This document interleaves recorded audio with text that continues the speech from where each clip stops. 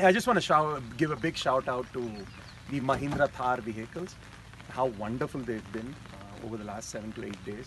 Never really driven a Thar before, but given the unrelenting roads and how rough the terrains have been, it has been a wonderful, great experience driving these Thars. They just don't give in all terrains. And to top it all that, we also had this incident a couple of days back where we were trying a maneuver and things went out of control a bit.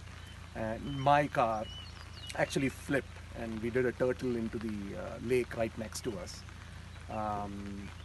And it was amazing how quickly the Muddy Tracks, the WBB team responded and how quickly they were able to get us out of the car. My daughter was in the car with me.